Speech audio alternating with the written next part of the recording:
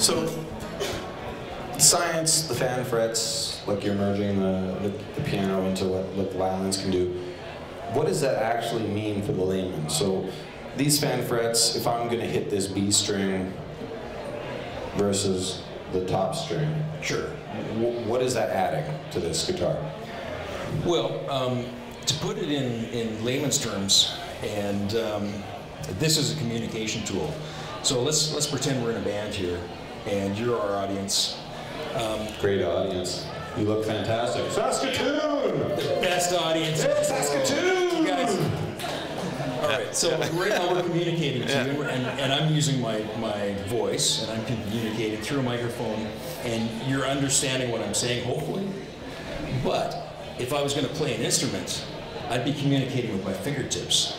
And so everything that my fingertips touch somehow has to get into these two eardrums of everybody out there and trigger an emotion. That's really amazing that a musician can affect everyone in this audience on an emotional level with just their fingertips. So we create the tools that allow them to do that. And I'm going to cover my mouth right now and illustrate what a traditional bass does and how easy it is to communicate. So I'm going to talk right now. Can anybody understand what I'm saying?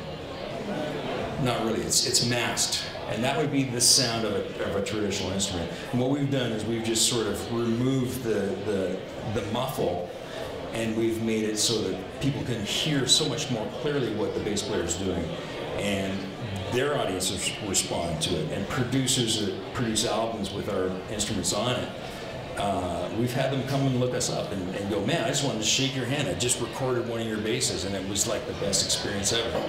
So, you know, when you think about it, tradition is great, but everything else in the world has moved forward. You know, a gaming system in the 1950s when a traditional guitar was developed was, what was a gaming system? There was a ball and a glove. Yeah. What was or a Monopoly, maybe. Yeah, what was a home entertainment system? Yeah. It was a 12-inch TV with a mono speaker. Everything else in the entertainment industry has just like grown by leaps and bounds, and yet guitarists are still sort of bound to the 50s with their guitar choices, and we're providing an option that's more up to date, that keeps in step with modern entertainment.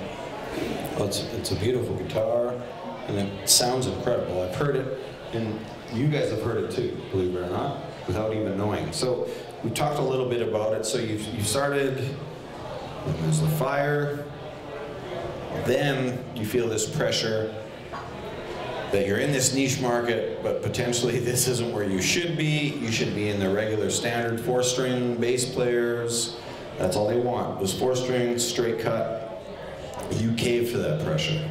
Yeah, we've been from the very get-go. It's been an uphill struggle, and it feels like, well, we're bucking tradition. We're going against the grain, and there came a point where it was just like, you know, why do this? And the feedback we were getting from the dealers was, well, you're too radical. You're too ahead of your time.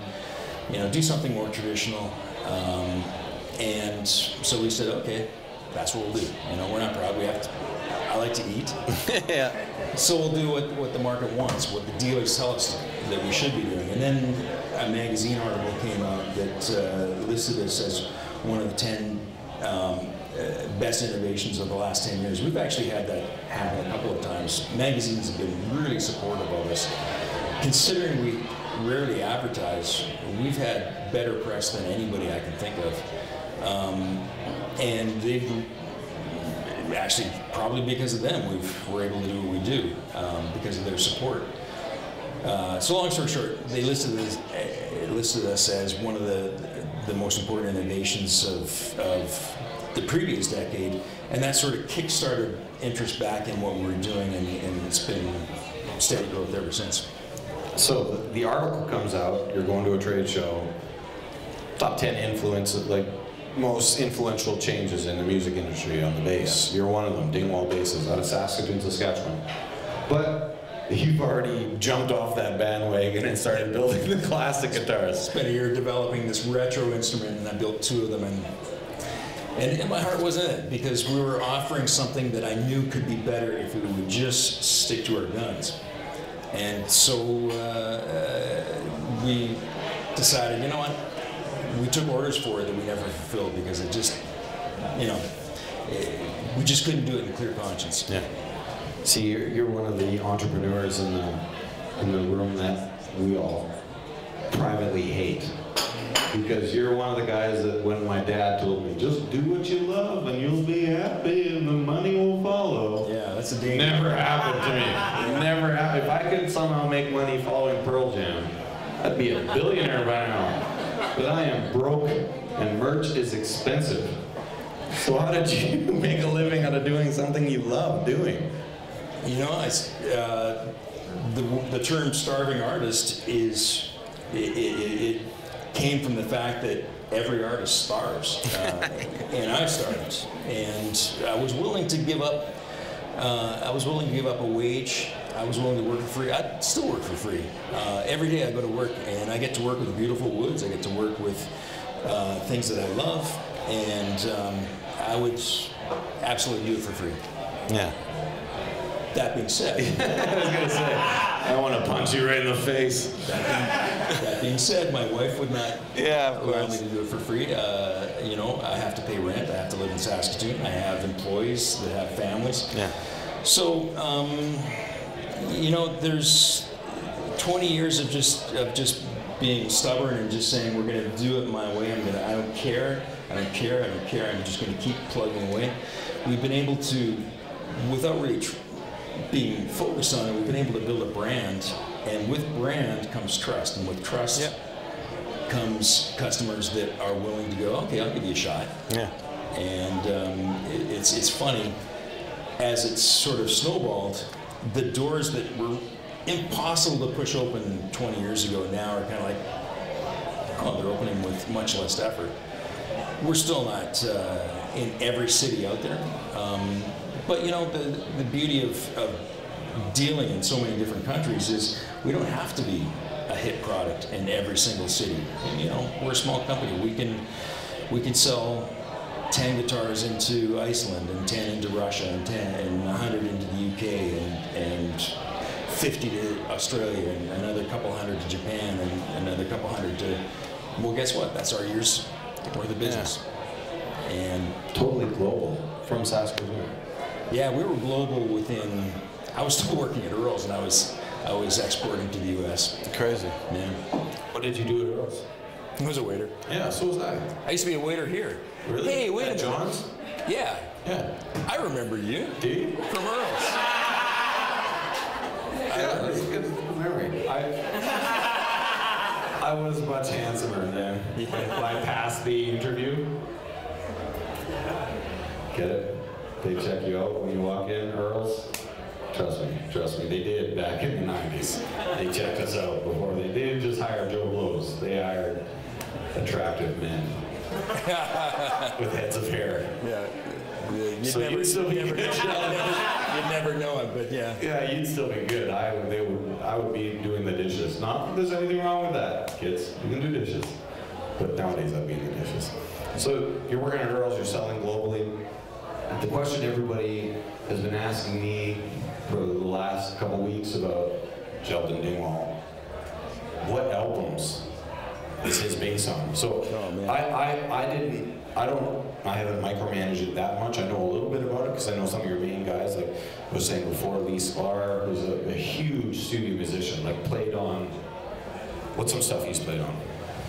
He's probably the most recorded. Yeah, he is, isn't he? I thought he was the most recorded bass player in history. Probably. Him and maybe Carol Kay and James Jamerson. But Lee has played on 40,000 songs. He's used our bass on the Oscars, on the American Music Awards with Aretha Franklin. Nickelback's used him on the American Music Awards. So there isn't anybody here for sure who hasn't heard our bass. Yeah. Because it's been on Rod Stewart and Ricky Skaggs, Lyle Lovett, Willie Nelson. I've been this far from Willie Nelson's bum.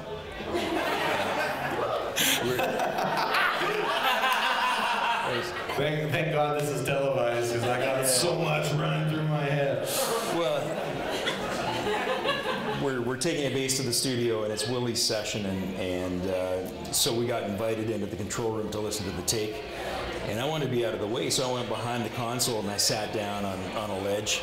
And then this guy stands right in front of me, so I got this bum right in my face, and I thought, man, that's really rude. And I looked down, and on his sneakers, he had them embroidered with Willie on them. I thought, oh, okay, so sorry, you can stand wherever you want, sir. Yeah. See, I've had a brief Willie experience. And it wasn't a bum experience. There's a joke in there somewhere.